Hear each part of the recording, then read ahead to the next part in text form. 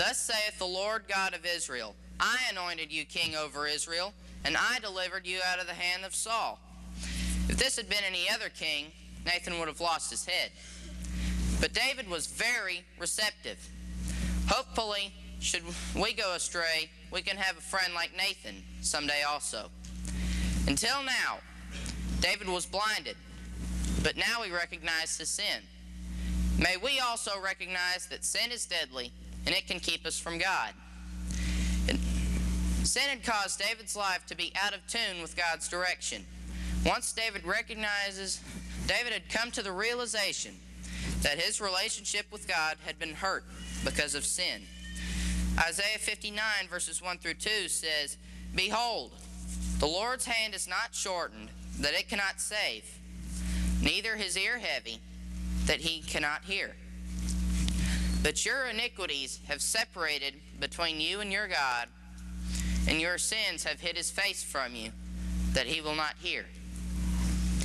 How many of us really want to hurt our relationship with God? Psalm 51 is such a rich passage.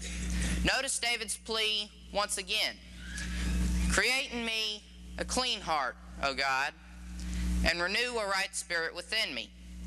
Cast me not away from thy presence, and take not thy Holy Spirit from me. Restore unto me the joy of thy salvation, and uphold me with thy free spirit. More than anything, David wanted that great relationship restored once again. The word restore means to return to a former condition.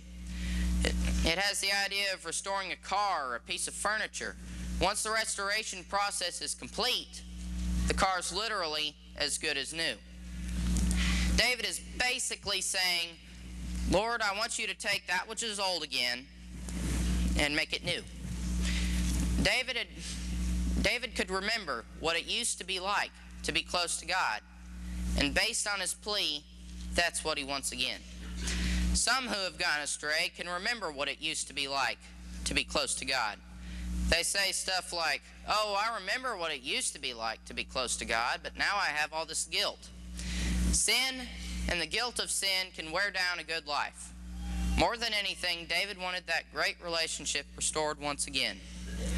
Before the restoration process could come to completion, David had to recognize how terrible sin was.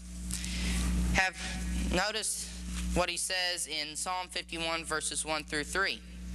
Have mercy upon me, O God, according to thy loving kindness.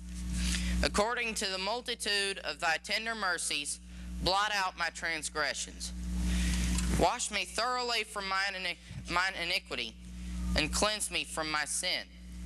For I acknowledge my transgressions, and my sin is ever before me. The first word David uses is transgressions. John wrote, whoever commits sin transgresses against the law, for sin is transgression of the law. To transgress means to go beyond.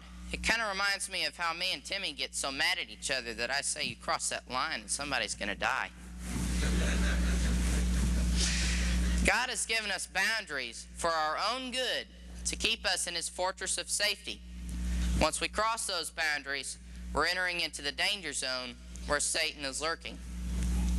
The second word he uses is iniquity. Iniquity means to pollute or pervert. Imagine a hot summer day when you're out working in the yard and your wife brings you a glass of ice water. Before she hands it to you, she puts 2 or 3 drops of used motor oil in it. You still want it? Of course not.